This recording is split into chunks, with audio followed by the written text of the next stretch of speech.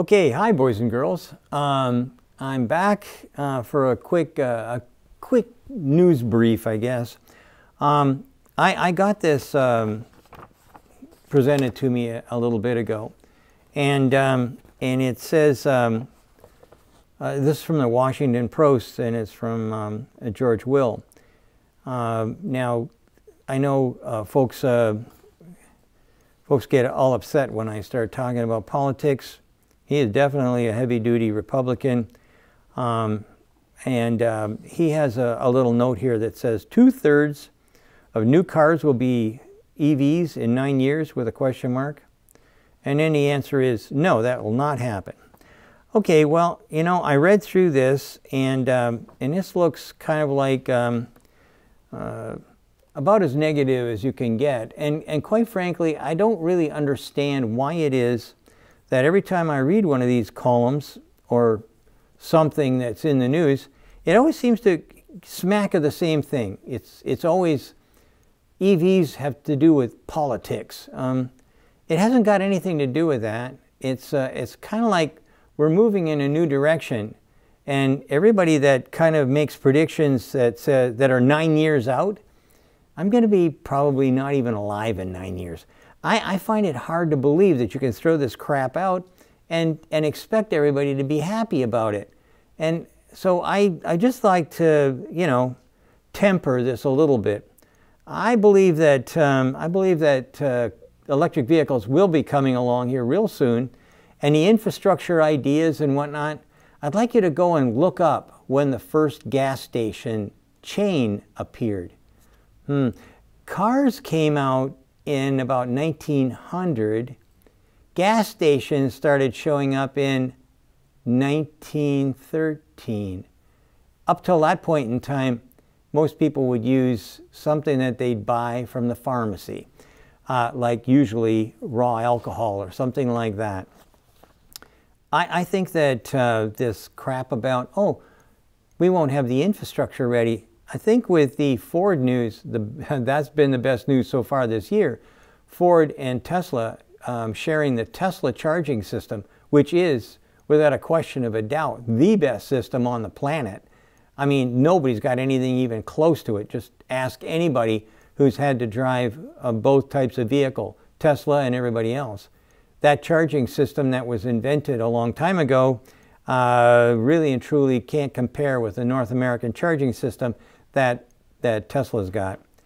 I will tell you, most of the problems associated with that thing is a connector. The second thing that came out this last couple of days kind of also gave me the chance to pause and think about this a little bit. And that would be that the little news about Mary Barra making a comment about Tesla.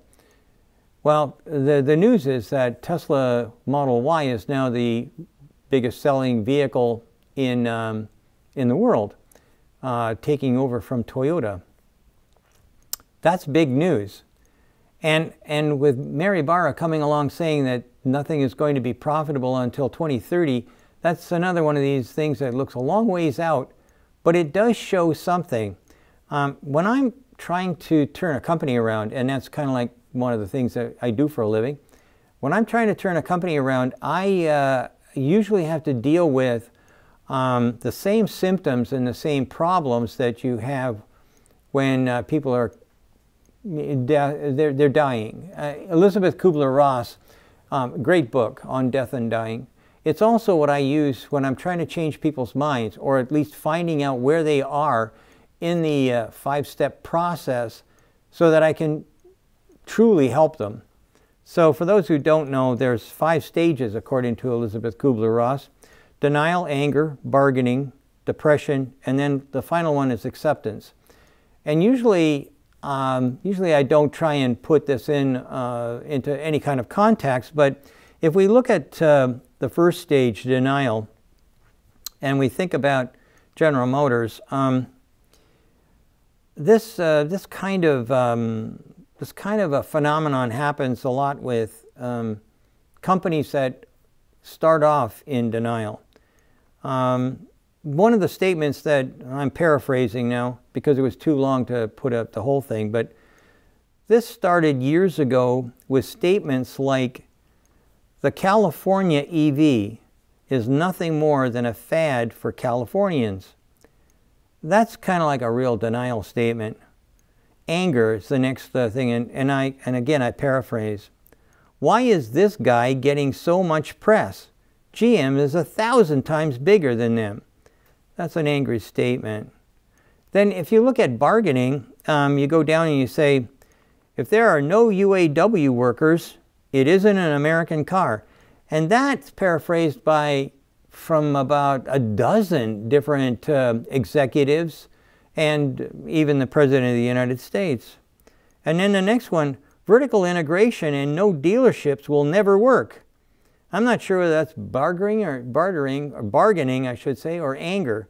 And then the last one, which I'm sure all the Tesla people will jump all over, is a statement made by some guy, Mary, you're leading the way in EVs.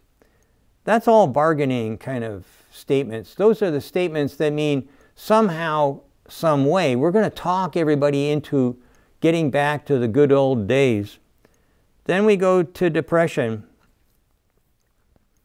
The stock, and by the stock they meant the Tesla stock, is rising, and so are their profits. Don't they realize that GM has been serving the U.S. for over 100 years? That's kind of like depressing. That's kind of what we heard in the past. But now, Mary Barra's statement is saying actually something that we haven't heard before. Well, Tesla is truly a car company. Tesla is truly leading the way as far as the EV world. And Tesla is truly making a lot of money. Their stock is going up. Everything is going rosy over at Tesla because they made the commitment to move ahead. That's acceptance as far as I'm concerned. And for that, I think that that statement that Mary Barra made, apart from the fact that she said that we won't have profitable cars until 2030, that's the acceptance that means that GM can probably take the first step in moving toward the EV world in a sane and logical fashion. They have to survive. They have to try and figure out how to get ahead. They have to figure out how to create a car that will compete with the rest of the EV world. And quite frankly, after just hearing about the BYD purchase, or maybe a BYD purchase of a Ford factory in Germany, and BYD's impact in China, and taking, I don't know if you've heard, but BYD took over for Volkswagen as the biggest car manufacturer in China. These big established OEMs really have to take stock. They really have to go through all these 5 stages. I've found it's inevitable that they have to make it. Some are faster than others at different stages, but they all go through them. And the last one is acceptance. And when they hit acceptance, that means that there's a possibility that they'll be able to survive. And I truly hope that all these OEMs will all survive. But until they get to the point of acceptance, it isn't going to happen. Anyway, a little depressing, but it is Tuesday. Thanks very much for watching. Bye.